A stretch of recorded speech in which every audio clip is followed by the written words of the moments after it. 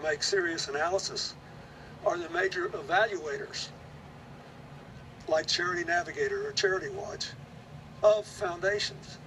And I noticed on one of the networks the other night, the head of Charity Watch said that if it weren't for the pure politics of it, the Clinton Foundation would be viewed as one of the great humanitarian organizations of our time. You know, I've been over backwards to try to make sure there was no conflict of interest or appearance of conflict of interest. We reached an agreement with the White House before Hillary became Secretary of State about how all donations would be handled and how the foundation would be run.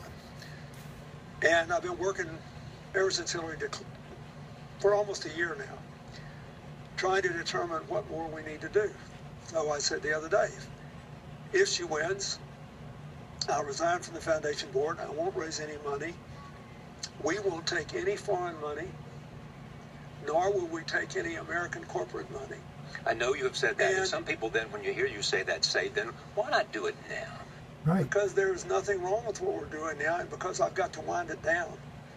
Because it takes time to undo this. We've got a lot of lives on the line. For example, the easiest thing for us to do, what we will do, is make the health operations, which gets the bulk of the foreign government money from places like Norway, Ireland, Canada, the United Kingdom, hardly enemies of the United States, to do work all over the world, but principally in Africa.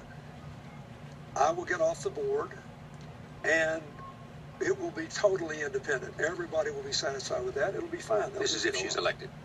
Yeah.